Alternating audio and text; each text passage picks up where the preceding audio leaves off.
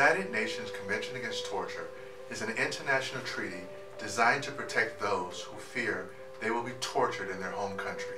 Convention Against Torture, CAT, defines torture as an act by which severe pain or suffering, whether physical or mental, is intentionally inflicted on persons for a variety of purposes.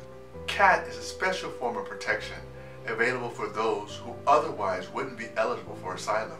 Our office may assist you in obtaining this form of relief, which will protect you from being sent back to a country where you fear you may be tortured.